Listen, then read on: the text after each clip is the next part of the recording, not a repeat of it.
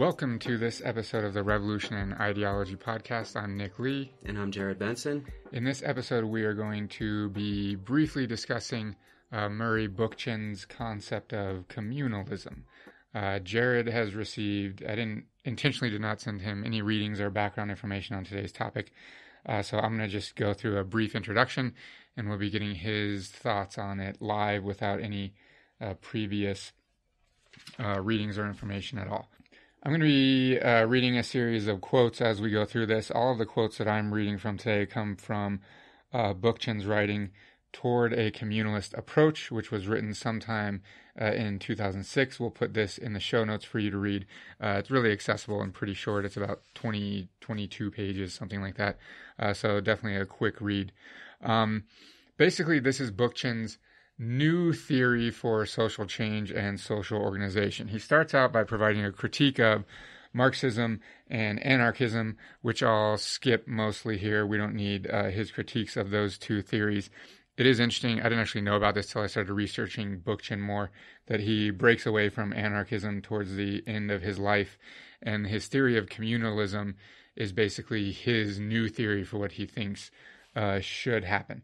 I am going to, though, the jumping off point is going to be answering the question that he basically does, which is why we need a new theory beyond Marxism and anarchism. And he provides three main points. He says, capitalism has changed, first of all. His first critique of Marxism is that it applies really well to like the period after the Industrial Revolution when Marx is writing, but not really well to modern times. So he says, quote, significantly, capitalism has changed in many respects since World War II.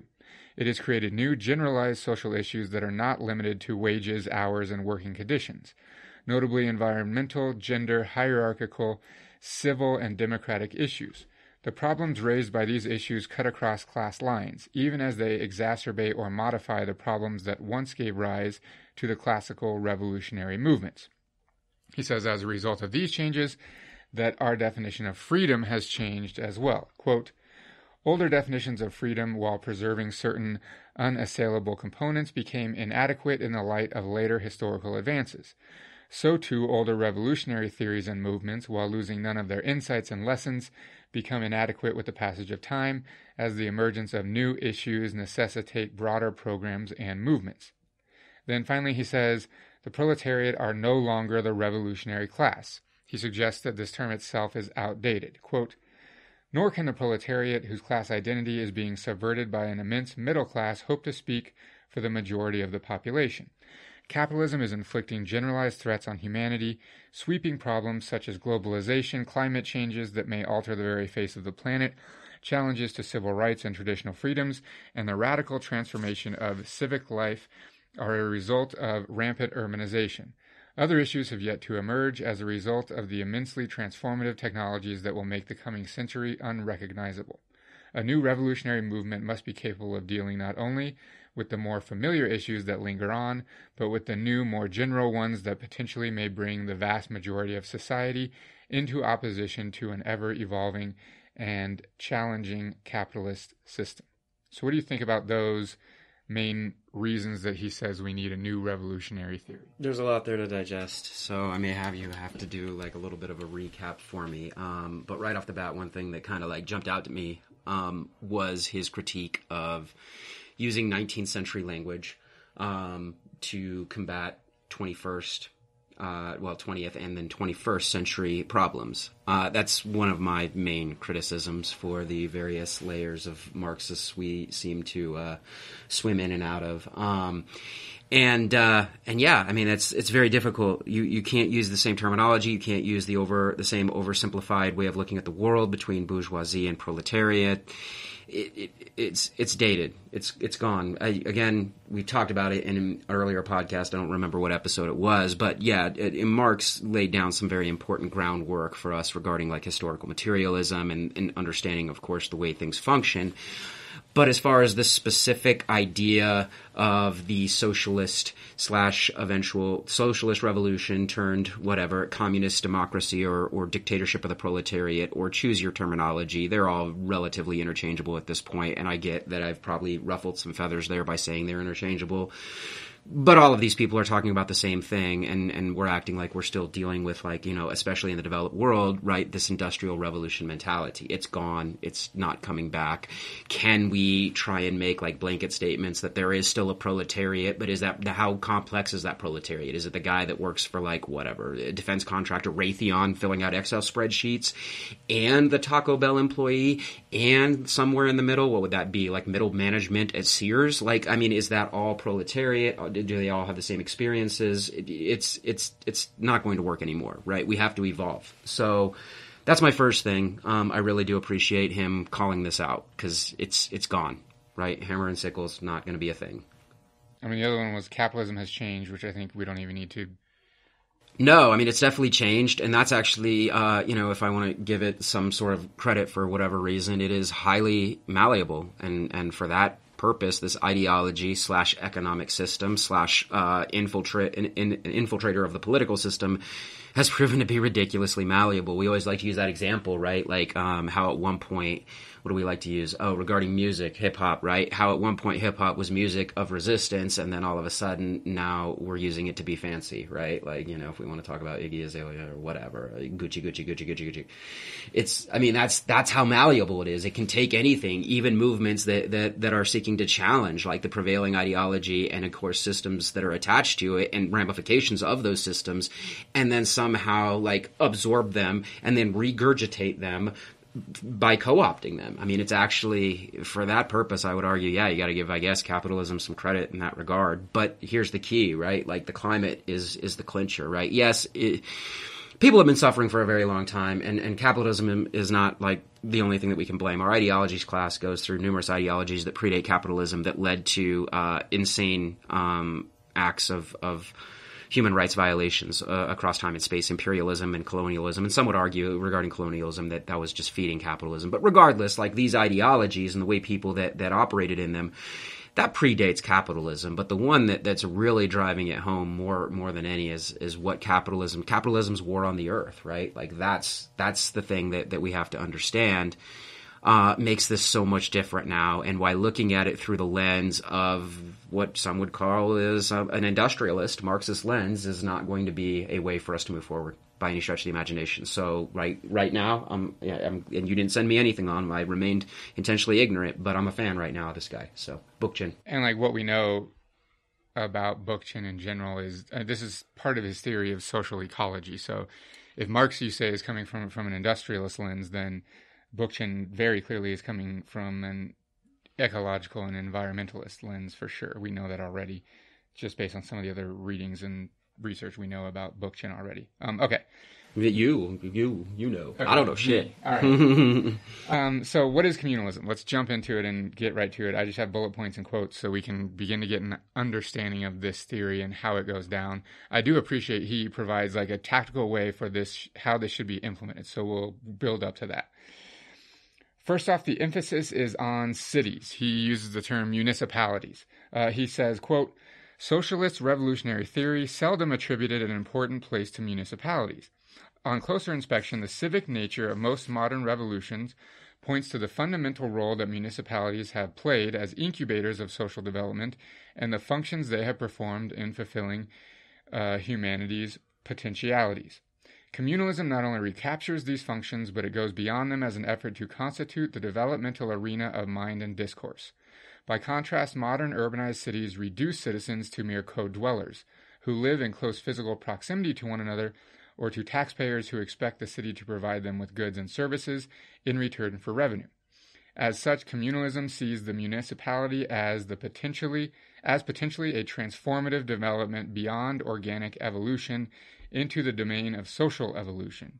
Indeed, for communalists, the municipality is the domain wherein mere adaptation to changing environments is supplanted by proactive association based on the free exchange of ideas, the creative endeavor to bring consciousness to the service of change, and the collective vehicle, where necessary, to intervene in the world with a view toward ending environmental as well as economic insults.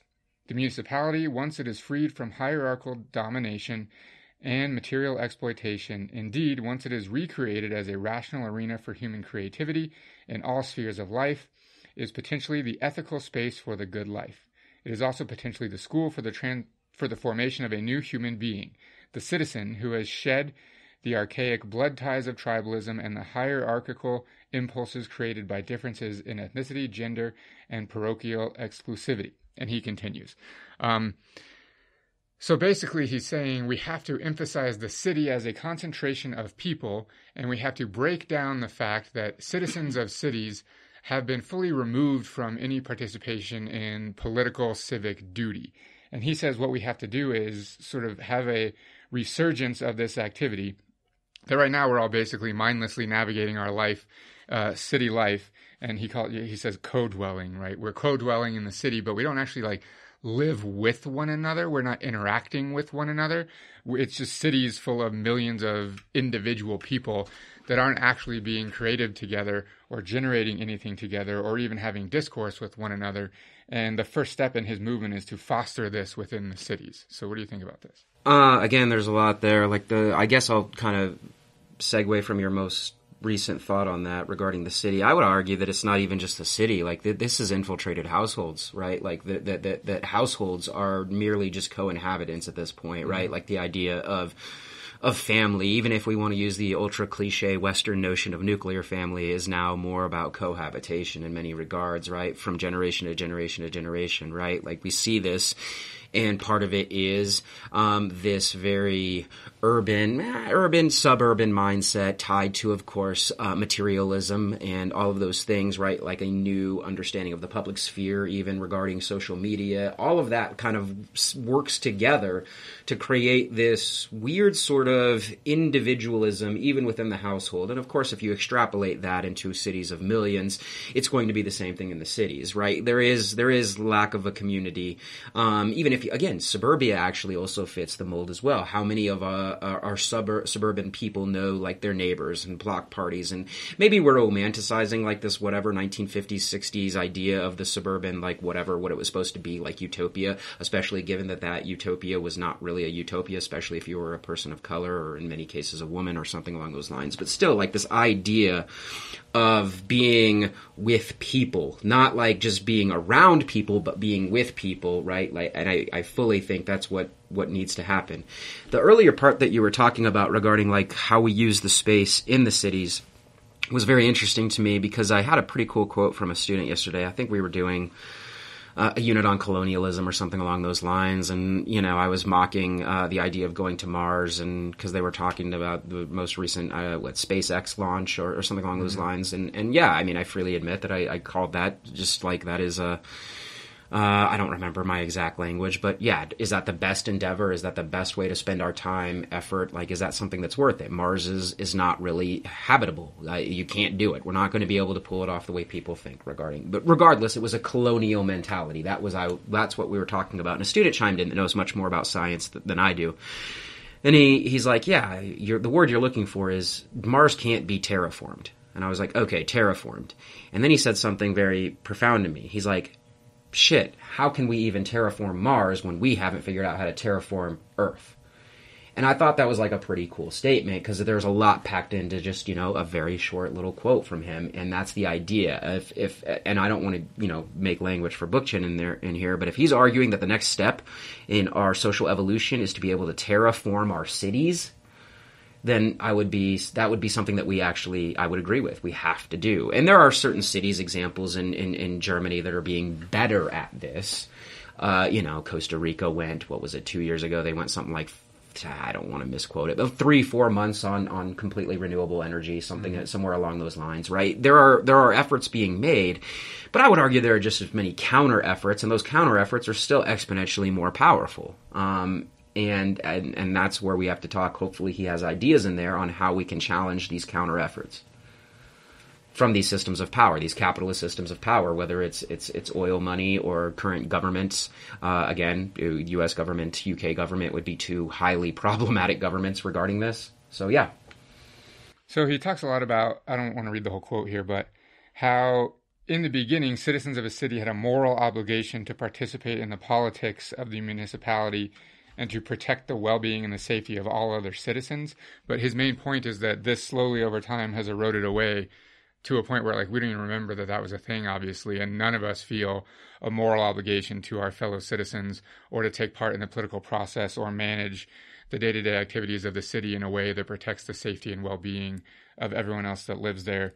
And his theory of communalism is that we need to foster that and recreate that that sense of moral obligation to take care of each other within the city.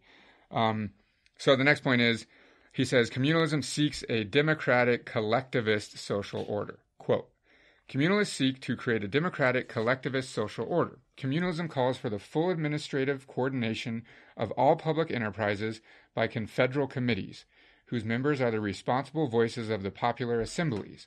Without the assent of the citizenry as a whole in a confederation-wide vote, no policy-making confederal decision can be valid. So here we get into the political theory. We'll go through the tactics in a second, but basically his theory is that all power should be put into public assemblies based on various things, and that this idea of like a representative democracy with city council members and like all of this stuff, that needs to be eroded, and that the city should be fully ruled and run by these collection of confederations at the neighborhood level, and these public assemblies where we can have this discourse, public discourse, and the decisions will be made coming out of these committees and assemblies rather than the politicians. Which historically, that's not even like a super novel idea, right? Like Cleisthenes broke Athens up into these things called demies, or some argue that's where we got the word, of course, democracy from, right? Like, what was it? Like the tribunes in the Roman Republic, right? Like the plebeian tribunal and, of course, the military tribunal. These things already existed. Our overly romanticized First Nations examples of like the Iroquois League of Peace and Power that we've brought up in prior episodes of how they used to have these councils where they would, any important decision, it doesn't matter what that decision was, any important decision, of course, was put into these council hands, and these councils had to answer to just about every member of the nation. So it's not even a wholly original idea. I mean, we're looking back at history in this regard. The difficult part that I'm hoping we find out about is how do you now apply that to, in this case, if we're talking about a municipality the size of maybe I don't even know. Let's use local. Let's stay local. Like, let's say Denver. What is it in the metro area? 3.5 million people in the metro area. How do you apply it to that number of human beings? That'd be the interesting piece. So. Well, you didn't know this because you haven't read this reading, but he actually uses Greece as the example. Okay, cool, of, like, sweet. When people had moral duty, he uses Greece as the example, but that eroded away, and like we need to go back. Well, and even in that example, right? Like for a while there, the electoral, there was no even electoral process for these councils, right? It was all done by lottery. So, and oftentimes it was either annually or biannually. So you had a vested stake to quote unquote stay up on the issues because you didn't know when you were going to be serving, right? It was completely random. Some say it's kind of like a draft, being drafted into this position, but it naturally cultivates a vested stake in being abreast of the hot topics of the time. So yeah, you definitely are going to have more active citizens there. So the next question is, what happens to property? Here's a quote on that. He says, property in a communalist society will be municipalized and its overall management placed in the hands of popular assemblies. So basically, all property is controlled by the city, which is controlled by the people, by these popular assemblies. What do you think about that? I think that's interesting. I'm trying to remember exactly how, the 49th District in Chicago, that experiment that was running, I don't know, at least a decade and a half ago, where they actually had distributed. They were making every choice, but I think it was budget-based choices that they had the direct democracy in. And the evidence at that time revealed that, yeah, people were more interested. People were engaged. They got out together and met each other and worked together to clean up parks and, create parks, then keep them clean, and determine where the budget would be best spent. So, yeah, naturally, again, you see that engagement. People, it fosters agency is the word we like to use oftentimes in class for these individuals. Mm-hmm. I think it's cool. Interestingly, in Colorado Springs, Colorado Springs Utilities is a municipally owned utilities company. The difference here between what Bookchin would want and what exists in Colorado Springs is that the city council members, the board of Colorado Springs Utilities is comprised of the city council members. So in theory, it's like a representative board of directors, correct, but that has obviously its whole host of problems on its own. So the difference is for communalism. Well, and the monetization of the position, not the monetization, I'm not sitting here and saying our city council members are well paid for their position as city council members. Obviously, everyone knows that's not a thing.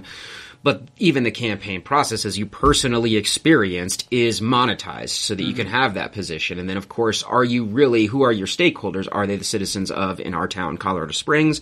Or are they, well, we know the Koch brothers, for example, invested in certain candidates when you were running. So yeah, like, who are the stakeholders here? Yeah, totally. Then he says this requires a constitution and laws, and this is the first big break with anarchism that we're going to see. So he says, quote, pragmatically, a communalist polity requires a written constitution and, yes, regulatory laws to avoid a structurelessness that would yield mindless anarchy. The more defined the rights and duties of citizens are, the more easily they can be upheld as part of the general interest against the intrusion of petty tyrannies. Historically, constitutions and laws have been oppressive, often grossly so, but this raises the question of their content, not the fact of their existence. And indeed, only a peculiarly egocentric mentality will assume that a rationally constituted society and a rationally formulated body of laws must necessarily violate personal autonomy and hence social freedom. Now I'm getting a little hesitant. The minute you start, the minute you start writing down laws, right? Thanks, Hammurabi, way back in the day. The minute you start writing down laws, you're seeking some sort of, again, you're seeking permanence. You're lacking the ability to be malleable and to be able to adapt to situations that are naturally going to be happening. We see that with basically every constitution that's ever been written, dating back to, of course, the Athenian example, through Rome, through, of course, the United Kingdom, and then eventually the United States, and so on and so forth. Like, what you do is, you start to create, there becomes an aura, like, around this document. The document itself becomes something that is holy and something that should be venerated, rather than a piece that is merely a guide, in my opinion. In fact, here's the thing, like, I guess before I even go too far, like, guide is even pushing it too far. If I'm honest, I in my vision, I don't see any written law. I guess in my dream vision, I don't know that that's possible. We have to, of course, be able to navigate between, like, what your utopia is and what reality dictates. So, and that's where we often find ourselves oscillating between both you and I. Like, this is what we want, but can we actually have that? Has history bore this out? Could we have a rational society that works together and gives people agency and have that happen without having guidelines, without an outline? Can we even do that in a classroom with students when we assign something? Here, write me something on whatever. Write me something on social movement. Well, we would then get 70 emails asking for a guide sheet and a rubric and blah, blah, blah, blah, blah. Like that, I guess... But is that because I'm hesitant. I'm hesitant right now. Like, I don't know which way to go. A, I hate law. I hate any form of written law. That's my dream. But B...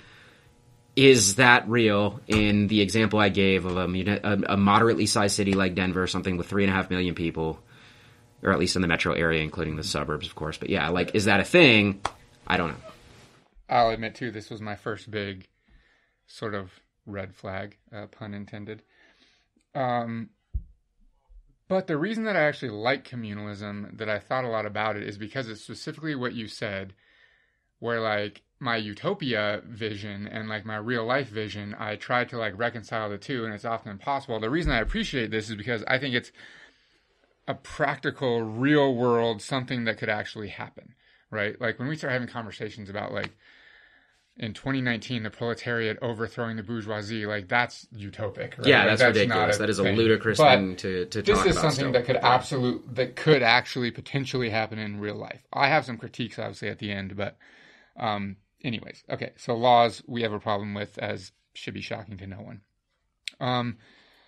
Okay, then he goes into, basically, I broke it down into, I think, like a 9-point plan or something as I was reading through. That's actually kind of, anyways, I'll just dive right into it. So he says, first step, form study groups. He says, to begin with, politically concerned individuals who feel the need to explore communalist ideals and practices may form a study group in a given neighborhood or town. Shit, we're already there. What is this podcast? Yeah. The study group seeks to inform and develop those interested in social and political change into fully competent individuals and leaders. So that's step one. That's nothing new, obviously. People do this all the time. Number two, enter into the community. And this one I like. The study groups, whose members are now composed of individuals who are committed to a serious exploration of ideas, should begin to function within the neighborhood, town, or city in which they are located. They seek to enter and remain in the public domain, to be a continual revolutionary presence by virtue of their ideas, their emphasis on organization, their methods, and their goals. Communalists refuse to withdraw from the public domain in the name of individual sovereignty, artistic expression, or self-absorption. They wear no ski masks, either metaphorically or physically, and do not allow mindless, dogmatic assumptions and simplifications to stand in their way. He's killing my Zapatistas. Mm-hmm. He's killing them. Yeah. Hard pass. Like, I mean, I don't think that there can be, I mean, again, these points, I get what he's trying to accomplish, but they seem sort of like, they're making certain assumptions that people can do these things, but the people that I think he's assuming can do these things come from some sort of privileged area that maybe others, yeah, I mean, especially regarding the mask situation, right? Like that, you can't expect everybody to be part of this process the same way. That's, I guess, the issue. Mm-hmm. Well, so the transition is a process. Once you get to the community, perhaps then you can work on it. But the transition as a process, like, yeah, you're coming from very different points of departure, right? Let me be blunt. If you are a white, straight male, you could probably pull this off, like, again, without in a different way in our society than you could if you were a female person of color or something along those lines, mm-hmm. right? Like, so to assume everybody can just kind of be able to do the same thing in the transition process is problematic. So to defend him slightly, he doesn't assume that. So what is he saying? Maybe I'm misconstruing. Not everyone has to take part in this. Okay, maybe I'm misconstruing what he's saying. Yeah. So there needs to be a vanguard? Do I want to use that word? Not Do I want to use that? But we'll get there. Okay, all right. Number 3, formulate a concrete program. Quote, the organization's goals should be carefully formulated into a concrete program based on communalist principles that consistently demands the formation of policy-making municipal popular assemblies. As a component of a minimum program, no issue is too trivial for communalists to ignore, be it transportation, recreation, education, welfare, zoning, environment, housing, public safety, democracy, civil rights, and the like. And then I have 3A. He mentions working with other groups, which I kind of liked. On specific issues such as globalization, environmental problems, ethnic and gender discrimination, communalist organizations freely enter into coalitions with other organizations to engage in common struggles, but they should never surrender their ideological or organizational independence or their claim to their own independent action. Their identity, ideas, and institutions are their most precious possessions and must never be impugned in the interests of unity. Yeah, I mean, it kind of, calms the tensions for people that might assume some of these movements, if they move forward, are like separatist or isolationist or something along those lines. So yeah, I mean, that's all of those points are good. As far as like any topic being relevant for people to decide on together, yeah, I think that's good. I mean, it does kind of open the way for maybe some way for the assumed hierarchy that would form. I know it's not supposed to be, but I kind of feel like there would be at least initially an assumed hierarchy. Well, hold on, because I'm going to get to that in a second. Oh, okay, to maybe infiltrate maybe private matters on certain regards. Like I said, I mean, it's kind of open in that regard, but... I have this as number 4. By the way, I made up these 9 points, just pulling them out of the reading, so it's not like he provided this 9-point plan. He didn't have a graph? No. He should have had bullet points. Yeah. Number 4, transitional programming. My note here is escalating from reform to revolution. So this is what he says, quote, while working on these issues, they always seek to enlarge them, they being the communalist, to reveal through a transitional program their deep-seated roots. They escalate cries for reforms into radical demands, seeking to expand every civil and political right of the people by creating the institutional power to formulate decision-making policies and see to their execution. The implications of solving these problems is a call for revolution in social relations. That is, the achievement of a maximum program based on the confederation of municipalist assemblies in which property is steadily municipalized and subjected to coordination by confederal administrative bodies. I love it. It's kind of like you're not forming the revolution. The proletariat isn't throwing off their chains in that like kind of regard. It's a different type of revolution. And you are creating with these councils in the municipality, right? Like this this reflexive relationship where there's like communal back scratching going on. You can only do that if you have these relationships established. So in this way, the revolution merely delegitimizes, in this case, since we're always talking about it, the state by merely, like, again, making demands. But you can make those demands if you have enough allies. And this is the thing I'm hoping he gets to, you stop participating in the state.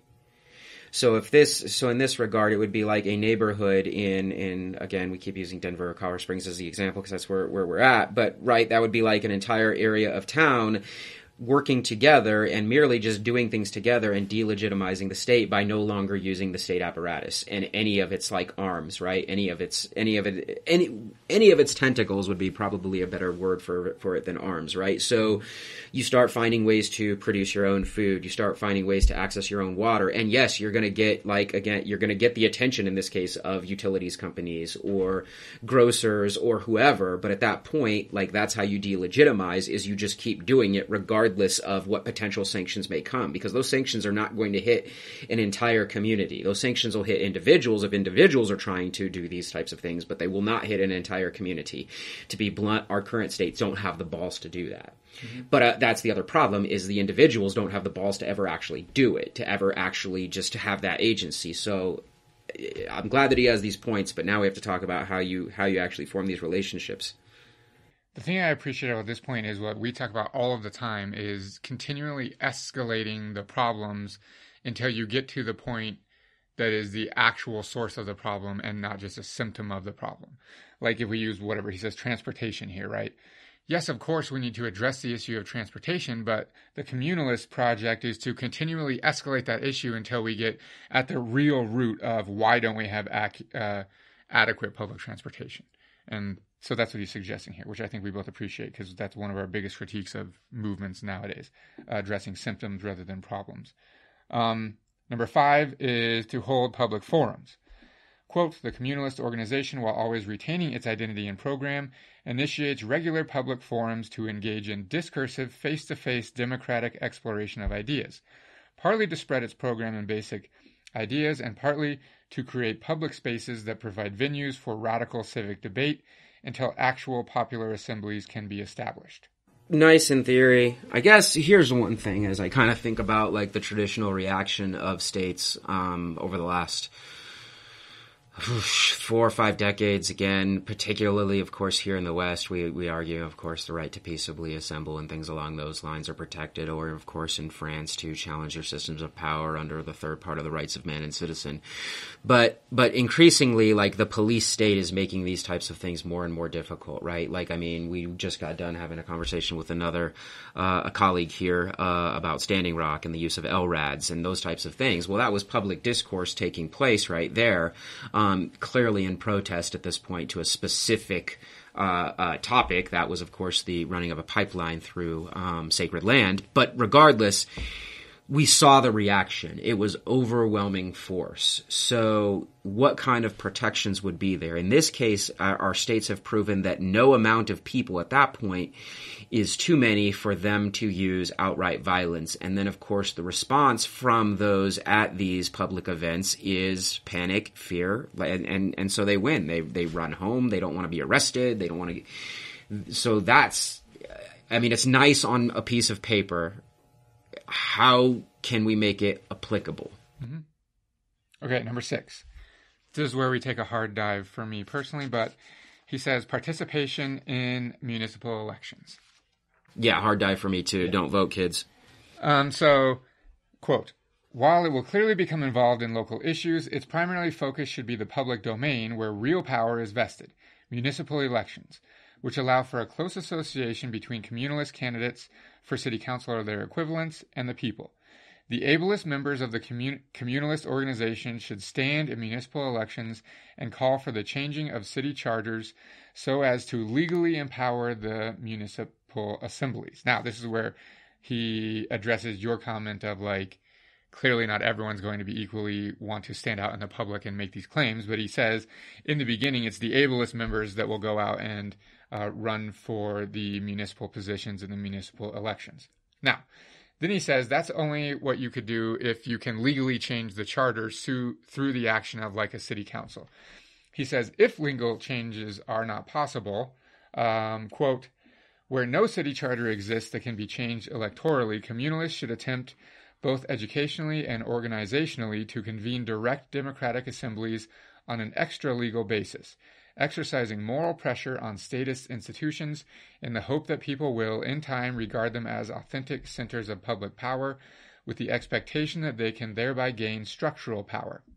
Communalism never compromises by advocating delegated or statist institutional structures, and in contrast to organizations such as the Greens, it refuses to exist within the institutional cage of the nation-state or try to gild it with reforms that ultimately simply make the state more palatable.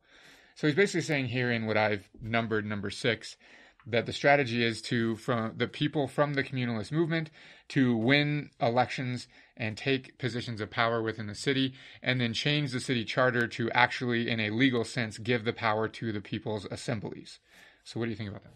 No, I don't agree with it. I don't agree, especially in our current systems here in the West, that that's even remotely a possibility. Like, it's nice and we all want to believe it, right? Especially over the last couple of years, if anyone's been paying attention, right, with the political situation. That was obviously a poor joke, but regardless, like, even over the last, like, this last year where, quote unquote, the liberal left has been, gaining ground both federally and locally, right? Like, and in states, right? That these are things that we want to assume, we've put our eggs in this basket, will lead to real lasting, reform, at least. Not revolution, of course. You don't vote if you want to revolt. But regardless, like, these are things that we are hoping lead to real lasting reform, but we've been playing this broken record for the better part of 2 centuries, and we're still on the same damn trajectory. And so I don't see how more participation in a system that is meant to extrapolate things like competition and hierarchy and status and all of those things in any way, shape, or form, any participation in that is going to lead to any sort of change, and the creation of some sort of communal state. I don't see it. You can't update the city charters that way. I don't think. You can update the city charters, I suppose, if you have every city council member. But even if that's the case, states will step in. We know this. Like, there is a clear chain of command and a clear way of doing things that power will not just willingly cede over. And that's my biggest critique here also is, aside from we're under the illusion of having any sort of say-so, and the fact that we vote is just a damn ritual to feed into this illusion. Sorry, I didn't mean to cut you off, but yeah, like, what were you going to say? Aside from my personal hatred for electoral politics, the problem I have with this is that politics, even at the city level, it's not a political game, it's an economic game. And the people with the most money always win the economic game. So my question here would be, and my main critique is, how do these communalists with, I'm assuming, not nearly as much resources as the capitalists of the city, stand a chance in these city elections? And then even once they get elected, stand a chance in getting enough votes to change a city charter or et cetera. Especially since, like, who they're competing with are the ones weaving the narrative, right? They've infiltrated the K through 12 system and have been telling students in their 9th grade civics class that this is, of course, the perfect political situation, and the best thing you can ever do is vote and wear that stupid sticker at the end of every Tuesday evening, right? Like, it's not just that you are challenging the system in that way, the people in the positions of power. You're challenging in this way the unwashed masses, and you're not going to win. You're not going to win those unwashed masses, right? They are going to have to be coerced through given actual real alternatives. So the second part is what I agree with. You need to create real alternatives. You need to create what we'll be talking about in a future episode, like Cooperation Jackson, like real alternatives. Or even historically speaking, right? You need to create. There's a pope and there's an anti-pope. Sorry, it's investiture controversy stuff. But yeah, like that was a legitimacy thing, right? Regarding the investiture controversy, right? You have a emperor and you have an anti-emperor, and you have a pope and an anti-pope, and they're naming these different positions basically to try and win the hearts and minds of the people. One for the church, one for, of course, the the non-ecclesiastical leadership, right? Like, that's what that was. And of course, the legitimacy eventually went back to the church. That's fine. They were able to co-opt the program. Or even another good example of this is where a new capital was formed during Turkey's war for independence, right? You have Istanbul had been the traditional capital of the Ottoman Empire, but Mustafa Kemal Ataturk and of course his cohorts are looking to delegitimize the current situation. So he just starts a new capital in Ankara, which to this day is still the capital. And slowly but surely, through, of course, in this case, some combat as well, and violence, that becomes the legitimate hub, the legitimate center of the political process, which is kind of interesting because the other city remained the commercial center. But again, there are examples throughout history where there are certain places and institutions of power, and rival institutions have sprung up and have been able to gain the legitimacy over time. Yeah, no argument there. I am much more compelled by the extra legal strategy than the actual taking part in municipal elections, because it's just such a huge drain on time and resources for any organization that it ends up, in my opinion, at least being an absolute waste of time. I would much rather invest in creating the alternate institution that has, in the end, more power than the traditional political structure. Right. And the examples I gave are also trying to create states in power. So they're not like examples that I would like agree with. They're like what they were actually like, their dialectic and what they were trying to accomplish. But the mere fact that their action was to create these extra legal ways of doing things, that's something that has been tried and proven. Okay, his number 7 is to form public assemblies. So he says this can happen at any time in the process, but specifically if you've gotten political power or even extra political power, you'll need to form public assemblies where the people come together and they hash out and decide on political civic issues, everything from transportation to blah, blah, blah, everything he listed before. I mean, this is the day-to-day management of the city. These public assemblies will handle this. He does address specifically, I have this as 7A, what if no one participates in these public assemblies? This is what he says. If a majority of a neighborhood, town, or city choose to attend an assembly meeting and become participants in making important decisions, all the better. But if only a few are sufficiently interested in the political fate of their community to attend it, so be it. The assembly's decisions carry the same weight, regardless of whether the number of people present is a dozen, 100, or several thousand. Political decisions should be made by politically involved citizens. Under no circumstances should poor attendance be a public assembly. Under no circumstances should poor attendance at a public assembly be an excuse to abandon a direct and discursive democracy in favor of anonymous voting at polls, which renders politics impersonal and non-discursive. I don't know that I have a lot to really build upon there. I mean, it's interesting in a way. I don't know. I mean, one thing that I do like here, which is not unique to Bookchin, but this idea of discursive democracy, because one of the theories against the democracy that we have now, which I strain to even call democracy, but to use his word, it's non-discursive, right? We all watch the television ads and the television debates, and then we go and like check a little box and put it in a box, and then we know who wins. And you don't even talk about this with don't forget the sticker, man. Yeah.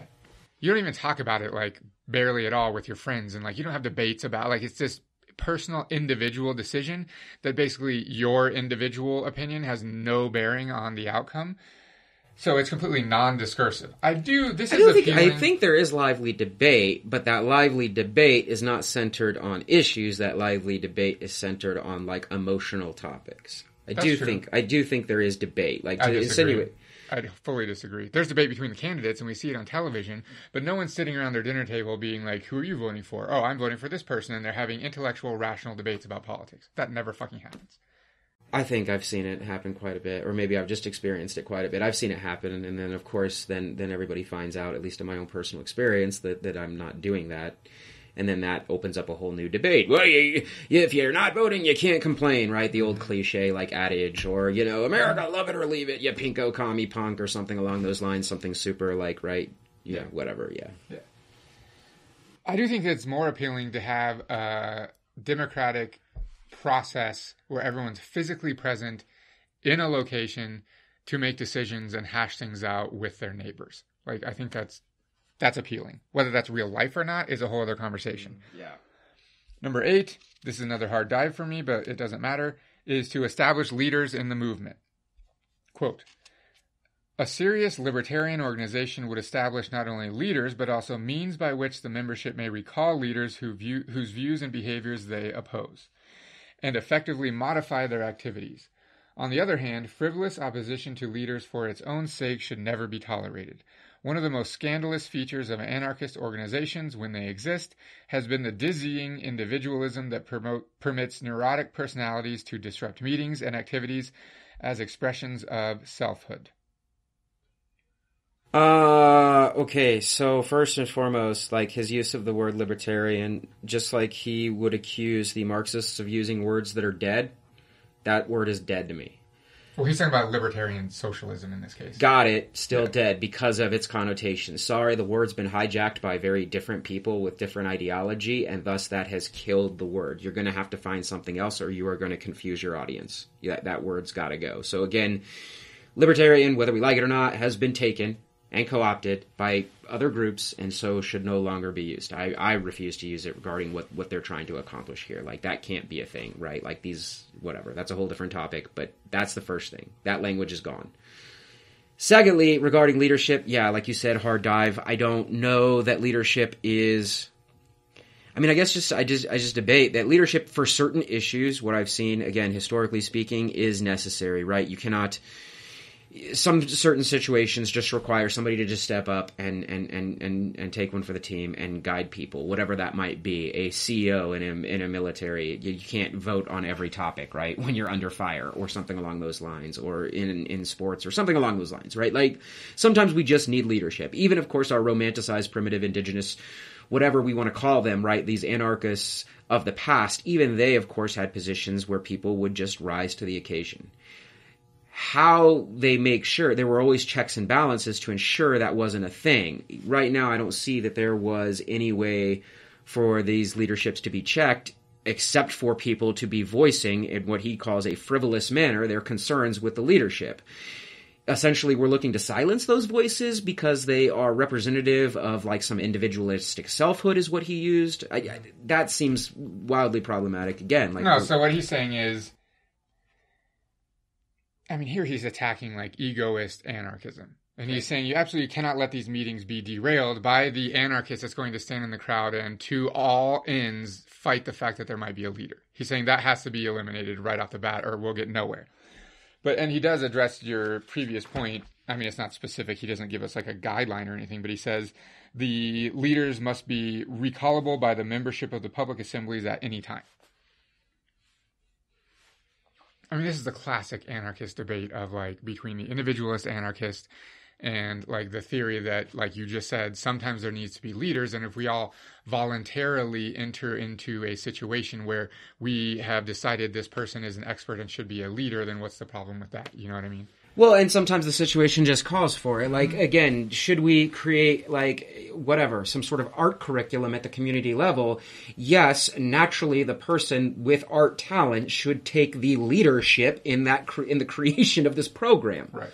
And there shouldn't even be a debate. That would be like a consensus thing. Like, we trust person X to lead this artistic program in our municipality. So that's what he's suggesting, is that at the public assemblies, the same thing could happen. We would all vote and, like, we support person X to be the leader of this assembly.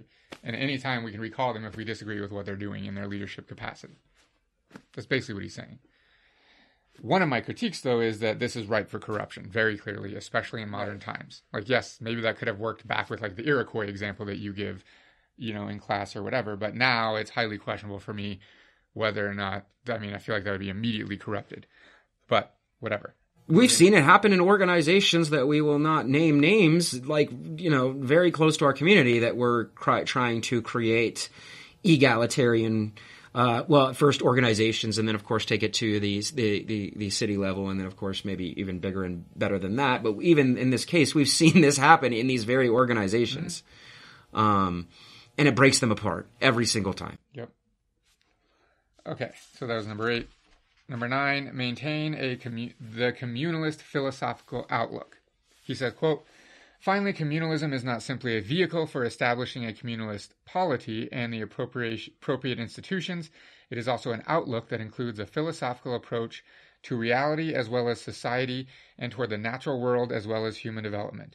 It contends that the ongoing crisis in our culture and values stems not from an overabundance of civilization, but from an insufficiency of it.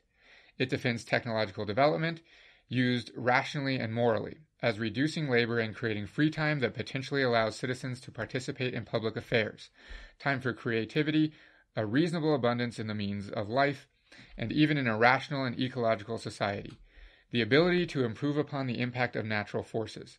Post-scarcity abundance, not to be confused with the mindless consumerism fostered by capitalism, must be wisely tempered and controlled by municipal assemblies and the free confederal institutions that an emancipated society can create. So he's basically saying the last thing you have to do as part of this movement is maintain this philosophical outlook. You have to keep thinking in these ways much bigger, much beyond just the local municipality and the local polity that you will have created through this movement. Which is nice. I mean, the technological advancement, looking out, the idea of advancement for looking out, again, the philosophy has to be very different than consumptive, but more like, again, the egalitarian world outlook. It's the old cliche, right now we have the technology and the advancement to feed 7.5 billion people on this planet. Why are we not doing so? Some would argue it's the philosophy. It's the philosophies that are attached, that are, of course, upholding systems are the reasons why that's not happening.